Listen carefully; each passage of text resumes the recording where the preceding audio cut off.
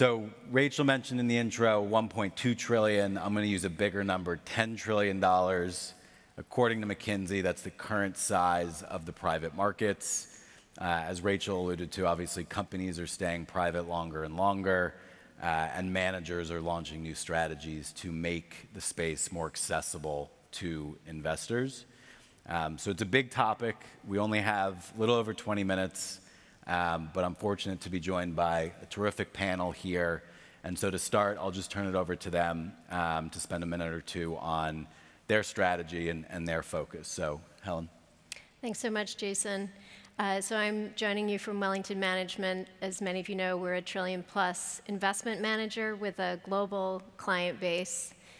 We are active in all areas of the public markets, and we've also been investing in private companies for over 2 decades.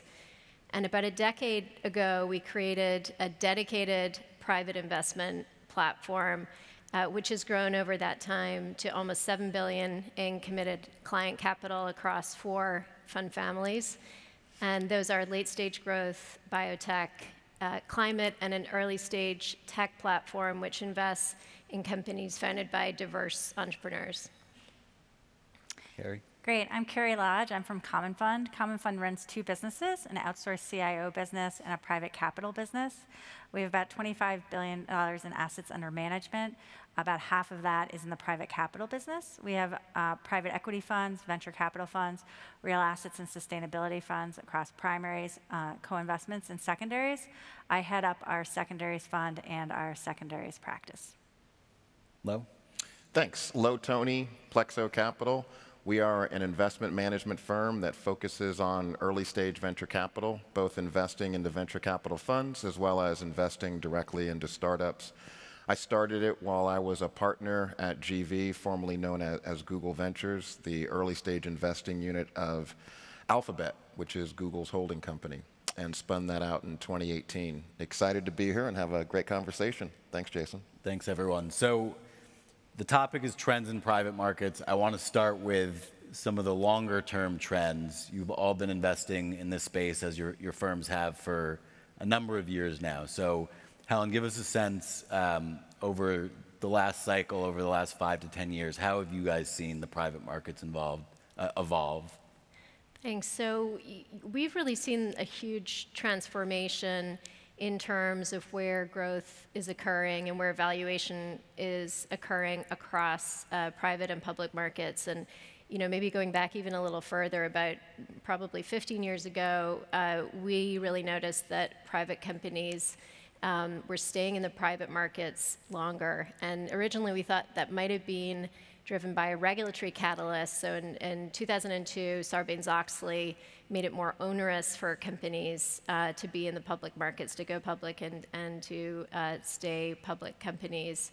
But as we spent more time in company boardrooms with management of these private companies, we really came to the conclusion that, in fact, companies were staying private just because it made a lot more strategic sense for them to go through the hyper-growth phase of their life cycle away from the glare of the public markets, and instead of kind of managing quarter to quarter, really be able to focus in on building that next leg of growth, whether it's geographic expansion, product expansion, building out the sales force, or getting ready for the public markets from an ESG perspective. And that trend has definitely continued today. Those companies are still going public, notwithstanding the temporary closure, what we believe is a temporary closure of the IPO window, but those companies are still going public.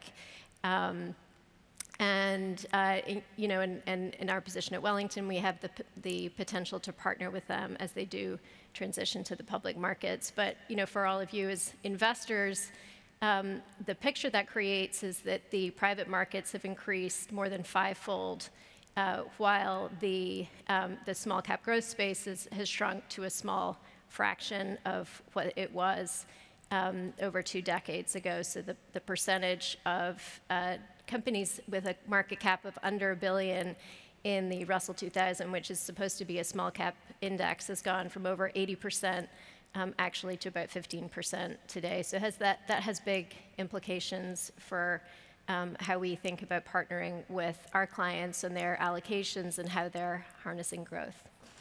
And Cari, on the secondary side, that's perhaps one of the fastest growing segments within the private markets, and Commonfund is perhaps one of the earlier investors. So speak to the evolution of that market, and maybe spend a minute or two on some of the different types of secondaries, just so our audience is up to speed. Sure. So I started in secondaries in 2000. Commonfund started in secondaries in the mid-1990s. I don't even think at the time people would have called it a secondary. It's a very small market. Back in 2000, the market was less than $1 billion. It had a record market size of about $132 billion last year. What the secondary market is doing is giving liquidity to investors that invest in the private markets. And as Jason alluded to, the market's now $10 billion. We're seeing investors across the board increase their allocations to private capital. And as was mentioned earlier, every given year, about 3,000 funds are being raised. So there is a need for liquidity. Everyone's needs are different, and portfolio management. And so we're seeing a huge growth in the secondary market. There's regular way LP transactions. That means, a private capital fund is usually 10 years with 2 one-year extensions, but we've seen that there's over $500 billion of assets in funds that are over 10 years old. Those are called tail-end funds.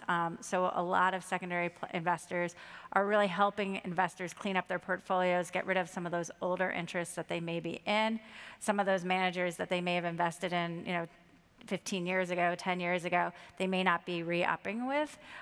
What's interesting is if you look at the secondary market in the first half of this year, 50% of the institutions selling into the secondary market were first-time sellers.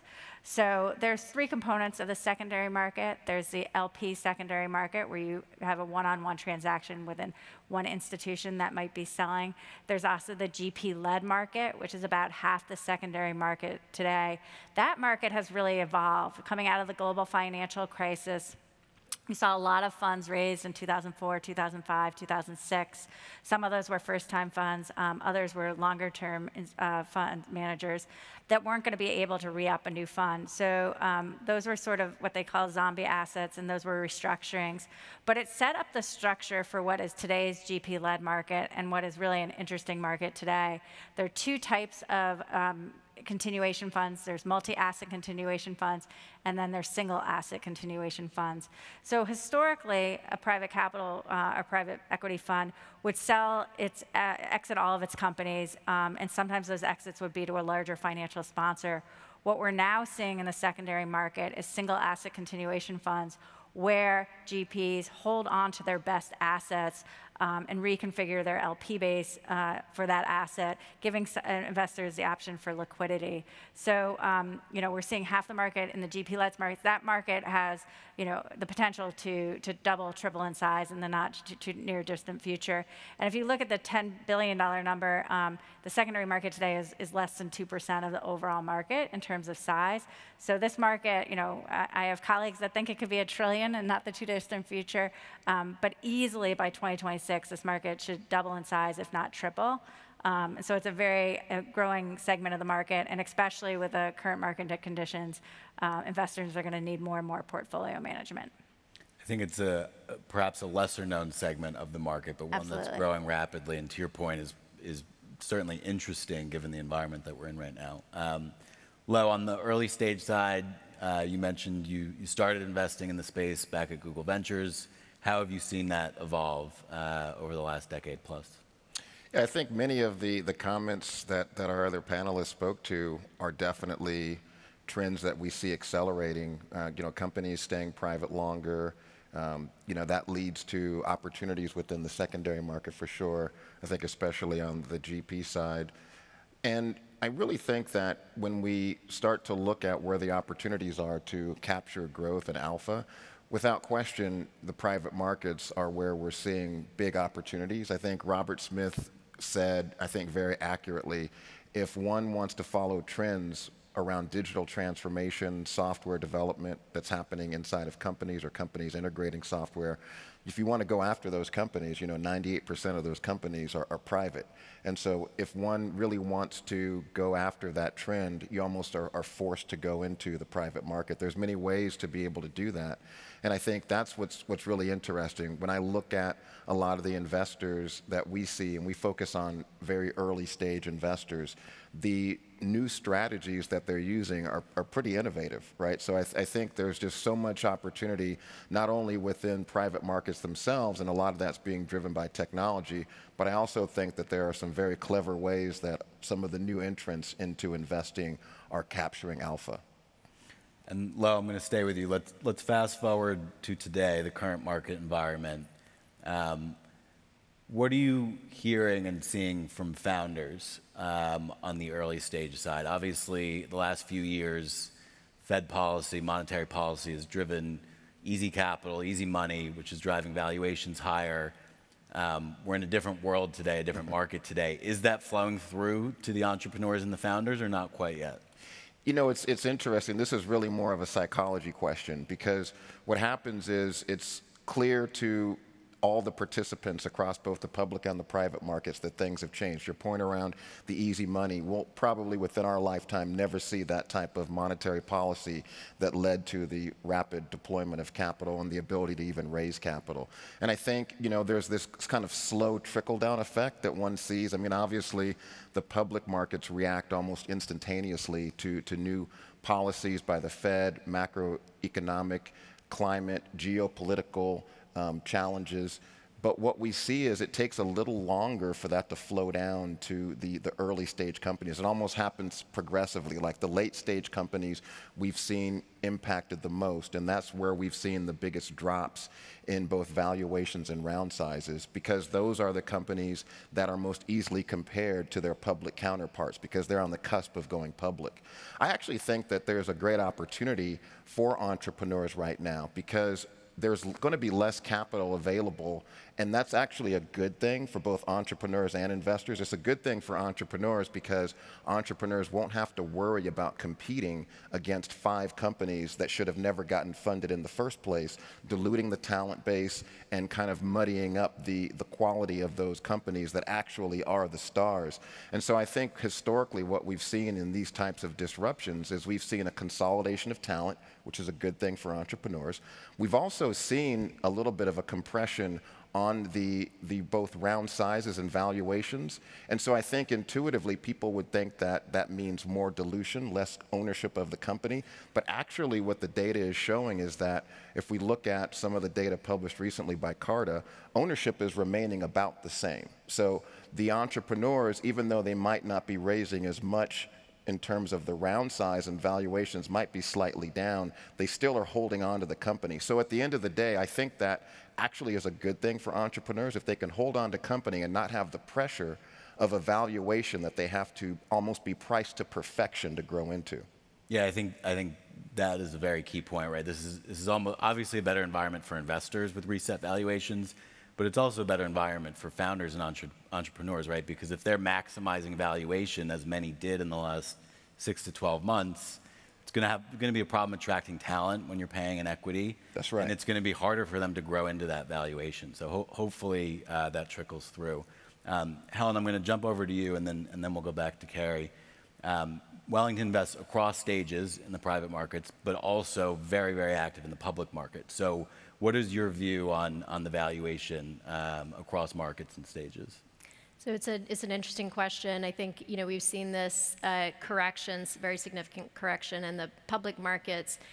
From the perspective of our private investment teams, it's actually kind of a return to more of a rational environment. And so we have the view that those multiples are not going to snap back all of a sudden, but this is actually more of a return to sensible multiples. To address your question in terms of how private market expectations are adjusting, there's certainly a lag effect for sure, and I think the reason for that is a lot of companies raised plenty of cash over the last year or two, and so we anticipate that some of those expectations will be reset progressively.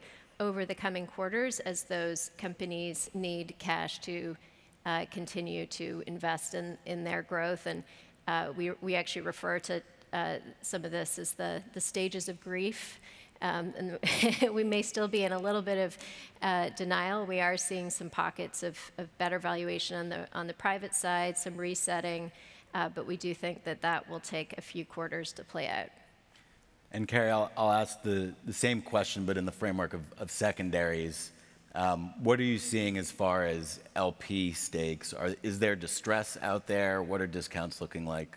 Yeah, I think that the distress hasn't come quite yet, but we are seeing portfolio management. We are seeing, and we are going to see the denominator effect come into play, where your public portfolio devalues, and the private portfolio is now a too big allocation of your portfolio. So we're going to see more and more sellers. We're seeing more one-off transactions from sellers. As I said, we saw new entrants into the market selling for the first time. So there's always a lag in terms of valuations in the private market. So, and we price in the secondary market on a lag. So we're right now pricing off of March and June values. So we're because of that lag, the secondary market will be smaller this year than last year. It'll probably be about 110 billion, down from 132 billion. But then we'll see 2023 as a massive year in secondaries. And if you look back, to 2007, 2008, 2009, you saw that trend. So I would expect the market to be, the largest market ever in 2023. As you're going to see more sellers, not necessarily distressed, but having volatility in the portfolio, having to reallocate portions of their portfolio. So I want to switch gears a little bit. We only have a few minutes left here, hopefully try and get to 2 more questions. I want to touch on diversity, and I'm going to start with Lo because it's really foundational to what Plexo does, but each of you and your firms have incorporated diversity into your fund management. How has that evolved, Lo, and how do you think about diversity, even from just an investment lens, as you're allocating to diverse managers and diverse founders? It started when I was a partner at GV. We wanted access to more deal flow, and we made 5 LP commitments to seed stage funds led by Black general partners. And I saw that and thought there was an opportunity to build a business. And the thesis was around the indirect path that Black general partners, and I added women and other people of color, because in that path and that journey, they create these other networks that give them access to differentiated deal flow. It's much more important at the early stage, because once the math and the numbers start to come in, people can see the opportunities there. But for us, what it's meant is we have the ability to get to managers that have access to early stage deal flow that other folks may not be seeing, and therefore have an opportunity for a lower valuation at the entry point and build a relationship with the entrepreneur long term. And I think it's something that we'll see continue to play out, and we're super bullish about the alpha it drives. And Cari, same question to you. I know Commonfund has written a lot about this. How do you guys think about diversity? Yeah, we think diversity is very important. We're continuing to get metrics on our underlying managers. We have an active program, actively trying to get more diverse managers within our programs. And it's a trend that we're seeing across the private markets, and it's very encouraging. And Helen, I know one of your colleagues spoke earlier this week on the topic, but just to reiterate to the audience, a minute or 2 on Wellington's approach to diversity. Yeah, so Jackson Cummings, who heads up Wellington Access Ventures, and by the way, he's a huge fan of yours, Lo, and has been a collaborator on some interesting deals. We created a platform last year which invests in early stage companies founded by diverse entrepreneurs. And I think what's been interesting, and I think I would really agree with your comments, Lo, on the importance of differentiated networks and deal flow, is the team has really flipped the script on kind of the clubby nature of venture capital, and really created, they actually, 2 senior members of the team founded Black VC, created a network which has allowed us and many others to develop as venture capitalists, and also create a really differentiated network and access to interesting deals. Great. Well, that's our time. It always goes much quicker than we expect, but thank you all for listening.